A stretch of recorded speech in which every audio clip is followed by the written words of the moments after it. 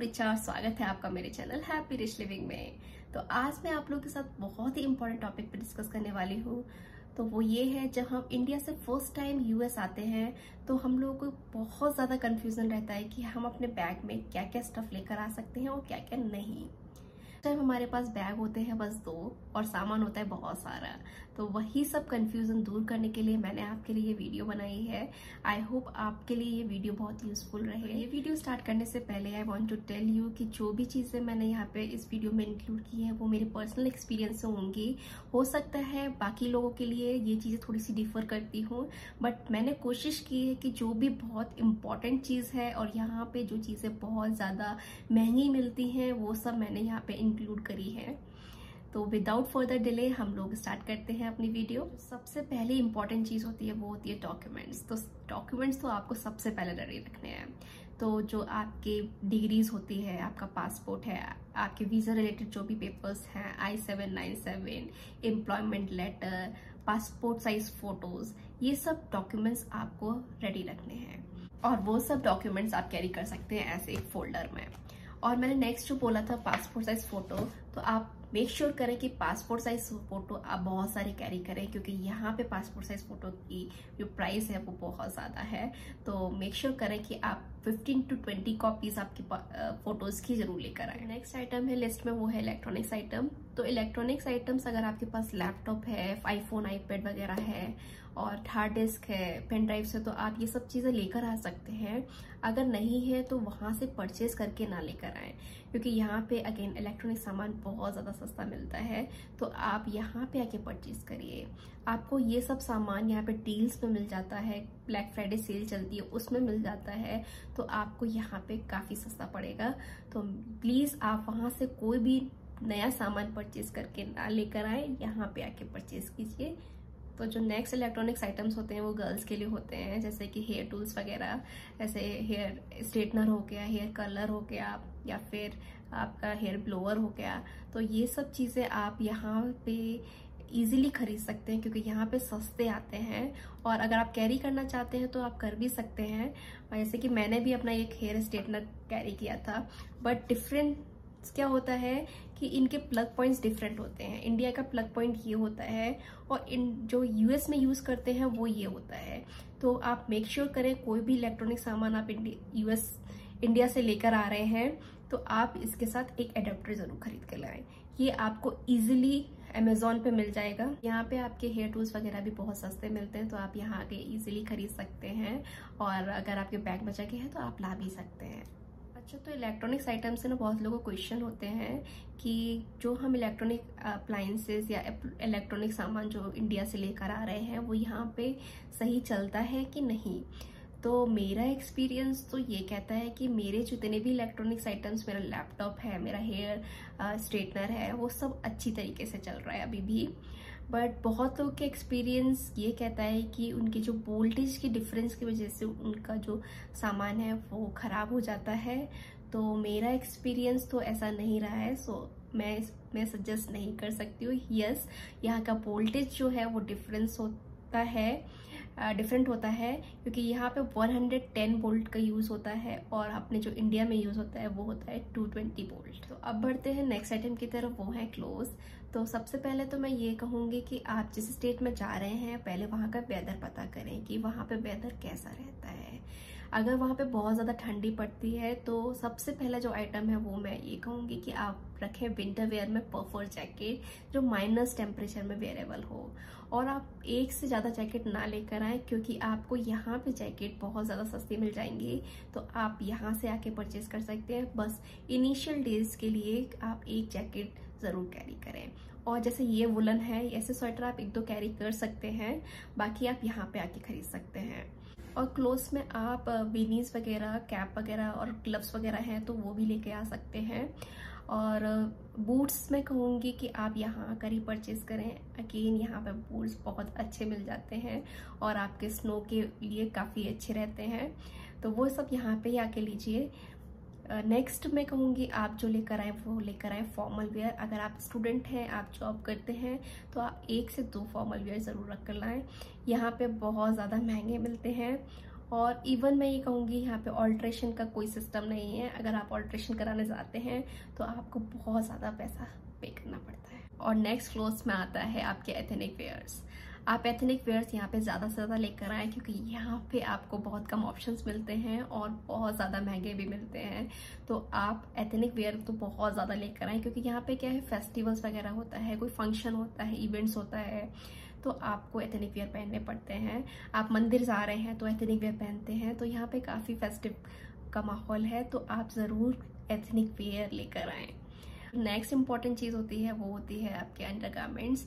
तो मैं आपको सजेस्ट करूंगी कि आप 7 to 14 पेयर्स ऑफ अंडरगारमेंट्स लेकर आएँ, क्योंकि यहाँ पे कभी कभी क्या होता है कि आपके अपार्टमेंट्स में ना वॉशर और ड्रायर नहीं होता है, तो आपको किसी एक कॉमन एरिया जाना पड़ता है अपने कपड़े वॉश करने के लिए। तो वो आप कभी कभी वीकली जा पाते हैं या फिर दो वीक में एक बार जा पाते हैं, तो इसीलिए आप अंडरगारमेंट्स ज़्यादा से ज़्यादा लेकर आएँ। तो ये थी क्लोथ्स की कैटेगरी। जो इम्पोर्टेंट चीज़ है वो मैंने आपको बता दिया है। बाकी तो आप अपनी चॉइस से अपने जीन्स, टॉप्स, शर्ट्स वगैरह लेकर आ सकते हैं। तो अब बढ़ते हैं एक और नेक्स्ट कैटेगरी की तरफ जो बहुत इंपॉर्टेंट है, वो है किचन यूटेंसिल्स। किचन यूटेंसिल्स में आप सबसे पहले तो प्रेशर कुकर लेकर आएँ।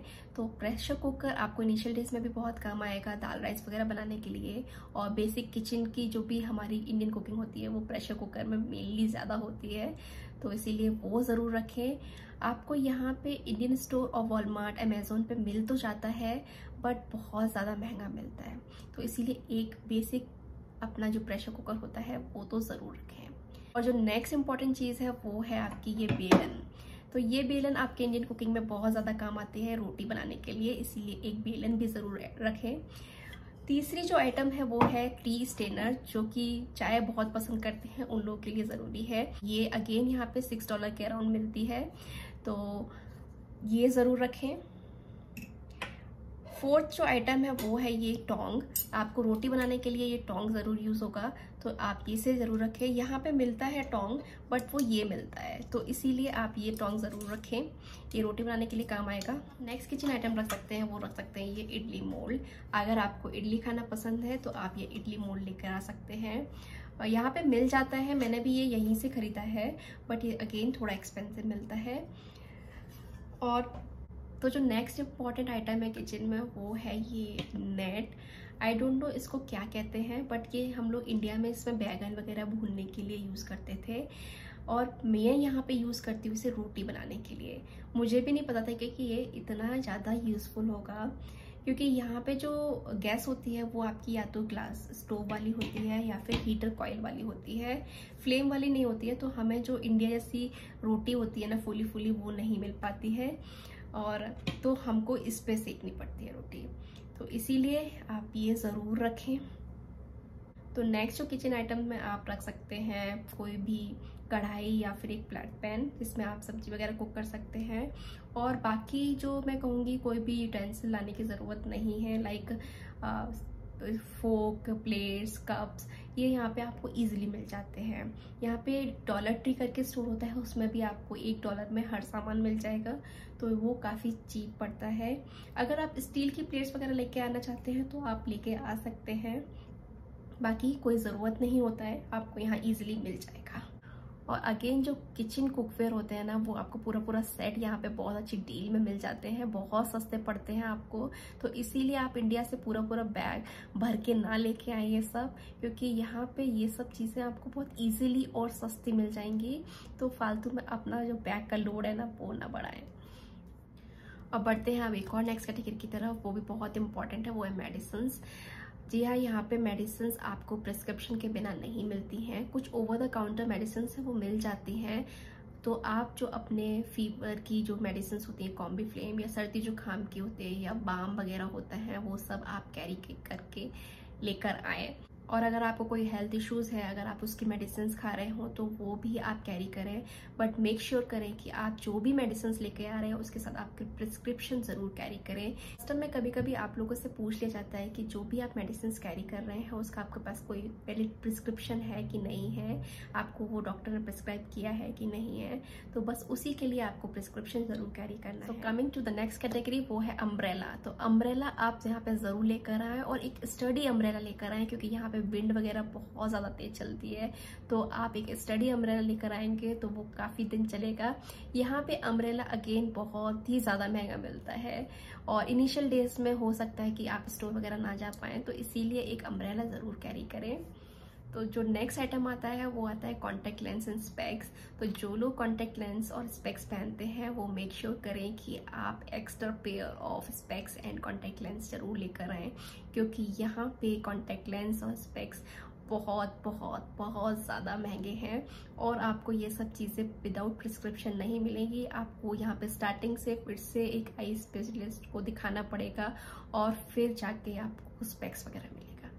और यहाँ पे सच में स्पेक्स का जो प्राइस है ना वो बहुत ज़्यादा महंगा है, तो इसीलिए आप 3 से 4 पेयर ऑफ स्पेक्स कैरी करें। कॉन्टैक्ट लेंस आप जितना चाहें आप कैरी कर सकते हैं। And now coming to the next item, वो है मेकअप। तो मैं सभी गर्ल्स से बोलूँगी, सभी वुमेन्स, सभी लेडीज से बोलूँगी कि यार अपना जो मेकअप का सामान है ना वहीं रख कर आएँ। आपको जो इनिशियल डेज में थोड़ा बहुत जो मेकअप का सामान, मॉइस्चराइजर, क्रीम, फाउंडेशन, जो भी आपको थोड़ा बहुत लगे वो लेकर आ सकते हैं। बाकी कोई भी मेकअप आइटम्स ना लेके आए। एंड ट्रस्ट में मैं भी कोई भी मेकअप का सामान नहीं लेकर आई थी, क्योंकि यहाँ पे आपको बहुत ही अच्छी अच्छी ब्रांड्स के बहुत ही अच्छे और चीप प्राइस में आपको मेकअप मिल जाता है, क्योंकि इंडिया के कंपैरेटिवली यहाँ पे मेकअप बहुत सस्ता है। तो आप यहाँ पे आके ले सकते हैं और यहाँ पे एक्सप्लोर भी कर सकते हैं, तो इसीलिए आप मेकअप का सामान ना लेकर आएँ। Coming to the next item list, वो है उन लोगों के लिए है जो थोड़ा बहुत पूजा पाठ करते हैं। आप अपने भगवान जी आप इंडिया से कैरी करके लेके आ सकते हैं। उनके जो क्लोथ्स वगैरह होते हैं वो सब भी आप इंडिया से ही कैरी करें, क्योंकि यहाँ पे आपको ऑप्शन नहीं मिलेगा और यहाँ पे जो मिलता भी है ना वो बहुत ज़्यादा बहुत ज़्यादा वो महंगा मिलता है। तो कोई मतलब नहीं है, आप थोड़ा बहुत आप इंडिया से लेकर आ सकते हैं। नेक्स्ट लिस्ट, तो अब आते हैं नेक्स्ट लिस्ट पे, जो कि आपके बहुत जनरल आइटम्स हैं, जो कि जनरल स्टोर वाले आइटम्स होते हैं। आपके टूथपेस्ट है, टूथब्रश है, ऑयल है, ये सब चीज़ें आप बहुत थोड़ा थोड़ा लेकर आ सकते हैं। स्मॉल जो ट्रैवल पैक्स होते हैं वो लेकर आ सकते हैं, जो कि आपका 15-20 दिन चल जाए। उसके बाद तो आप यहाँ पे कोई भी स्टोर पे जाके आप परचेज कर सकते हैं, तो वो सब चीज़ें यहाँ पे इजीली अवेलेबल होती है। बट अगर कोई इंडियन ब्रांड का पर्टिकुलर आप कोई ऑयल यूज़ कर रहे हैं या कोई भी क्रीम यूज़ कर रहे हैं तो वो आपको इजीली अवेलेबल नहीं होगा, आपको अमेज़ॉन से ही मंगाना पड़ेगा, तो आप वो कैरी कर सकते हैं। तो जब आप पहली बार इंडिया से यूएस आ रहे होते हैं तो आपका कोई भी यहाँ पे बैंक अकाउंट नहीं होता है और उसको ओपन होने में थोड़ा तो टाइम लगता है, तो इसीलिए मेक श्योर करें कि आप थोड़ा सा कैश लेकर चलें। और एक फॉरेक्स कार्ड आता है जिसमें आप इंडियन करेंसी से आप उसमें पैसा ट्रांसफ़र कर सकते हैं और उस कार्ड को यहाँ पे आप यूज़ कर सकते हैं, तो वो कार्ड बहुत ज़्यादा यूज़फुल रहता है, तो उसे आप ज़रूर कैरी करें। तो अब बढ़ते हैं नेक्स्ट एक और इम्पॉर्टेंट और लास्ट आइटम की तरफ, वो है फूड आइटम्स। तो जब मैं पहली बार यूएस आई थी तो मैं कुछ भी फूड आइटम्स में नहीं लेकर आई थी, वो बस में लेकर आई थी वो था मिठाई, और बाकी मेरा इस फूड आइटम्स की कैटेगरी में ज़्यादा एक्सपीरियंस नहीं है। बट स्टिल जो मैंने अपने फ्रेंड्स वगैरह से पूछा है, वो लोग जो कैरी करते हैं वो मैं आपको बता देती हूँ। अगर आप स्टूडेंट्स हैं, अगर आप कुछ टाइम के लिए भी यहाँ पे आ रहे हैं, तो आप ना थोड़ा सा जो मसाला होता है ना, श्योर करें जो भी आप फूड आइटम्स लेकर आ रहे हो वो सारे पैकेट के फॉर्म में होने चाहिए, सील होने चाहिए। अगर आप मसाले कैरी कर रहे हैं तो वो MDH वाले जो सब मसाले होते हैं ना वो आप कैरी कर सकते हैं।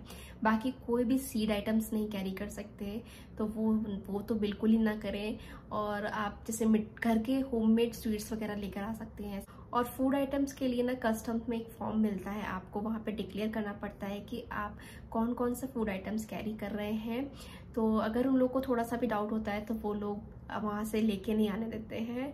तो इसीलिए आप मेक श्योर करें कि जो भी आइटम्स आप लेकर आ रहे हो वो पैकेट के फॉर्म में हो। लिक्विड ज़्यादा ना कैरी करें क्योंकि वो अगेन फिर निकलवा देंगे, तो इसीलिए आप कोई भी अननेसेसरी आइटम ना कैरी करें जिससे आपको प्रॉब्लम क्रिएट हो। अगर आपको कुछ भी फूड आइटम्स रिलेटेड क्वेरी है तो आप उस यूएस कस्टम्स और फेडरल की साइट है उस पर जाकर चेकआउट कर सकते हैं कि आप कौन कौन से फूड आइटम्स कैरी कर सकते हैं और कौन से नहीं। तो यहाँ पे सब मसाले, सारी चीज़ें आपको सब कुछ आपको यहाँ पे इजीली अवेलेबल रहेगा इंडियन स्टोर पे।